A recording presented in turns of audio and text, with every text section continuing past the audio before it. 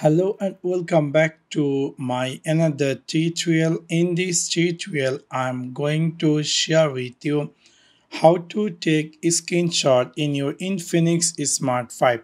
So let's take a look how to do that.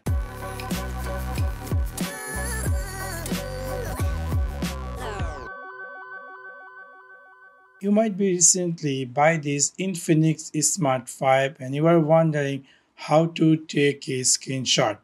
There is a couple of ways to take a screenshot. First of all, if you want to take a screenshot, for example, I'm in this screen and I would like to take a screenshot. So what you have to do, just swipe down just like this and then you can see there is a screenshot.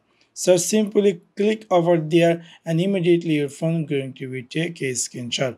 For example, I'm in this screen and I would like to take a screenshot. Just swipe down just like this and then you're going to find a screenshot. Simply click over there and that's going to be take a screenshot.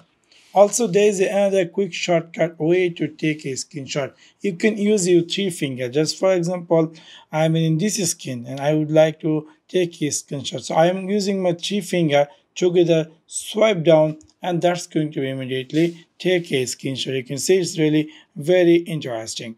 For example, I'm in this screen and I would like to take a screenshot. So I'm using my three finger just like this, and that's going to immediately take a screenshot. Also, there is another way to take a screenshot. You can easily swipe right to left in his screen and then you can just see a screenshot, which is the S panel.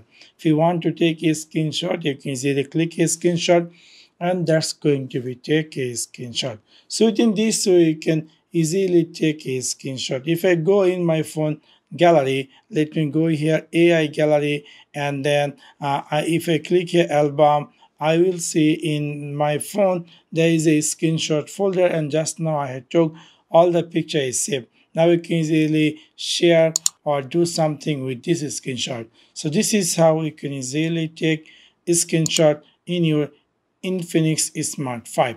So that's for now. Thanks for watching my video. See you next one. Peace.